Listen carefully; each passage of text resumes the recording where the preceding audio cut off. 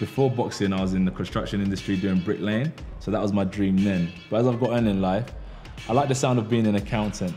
And the reason is because when I asked my accountant why did he become an accountant, he told me is that you can look at people's accounts and you can really see people's businesses that are doing well, people's businesses that aren't doing well, so you have a real insight of what's working and what's not working in the world. Rather than looking at it from a marketing point of view, you get to see what's really going on in the accounts.